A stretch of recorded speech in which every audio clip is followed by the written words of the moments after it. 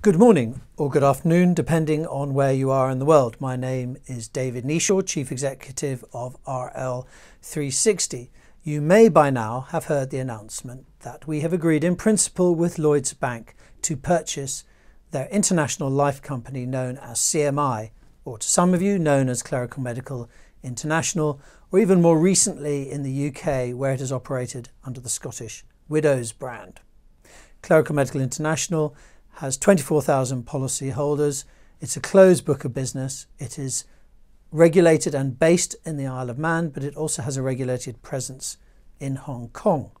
This deal is, of course, subject to regulatory approval, which we see being a 2 to 3 month process. So what are the advantages? The combined business will have its headquarters in the Isle of Man.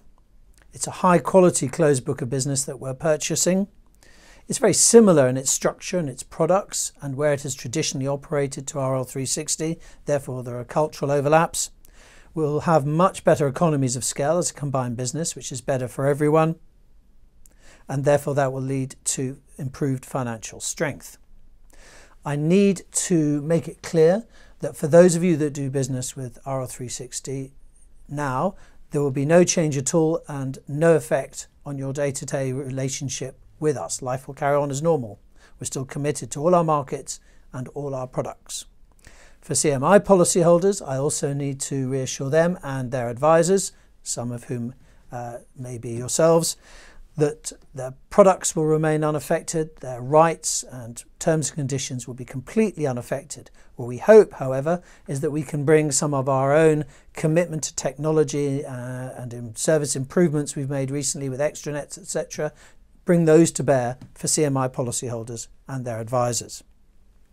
If in the past, wherever you are in the world, you have recommended a policy, a CMI policy, then you can rest assured that we will be writing to you in due course as and when the process unfolds and making it clear to you that your customers can rest easy, that everything will be as it was before. So can I finish by saying that RL360 remains committed to the future as it always has done. It's no secret that we had an acquisition strategy when we first mooted our management buyout, and that remains the same.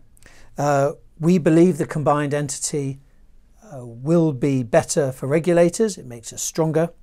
It's better for shareholders, better for customers, better for staff, and indeed better for policyholders over the long term, which is important. Together, we'll have a combined assets under management of over $11 billion, which is a significant increase on where we were before. Should you have any queries, please contact your usual RL360 representative, or if you've been dealing with CMI, contact the CMI office as usual.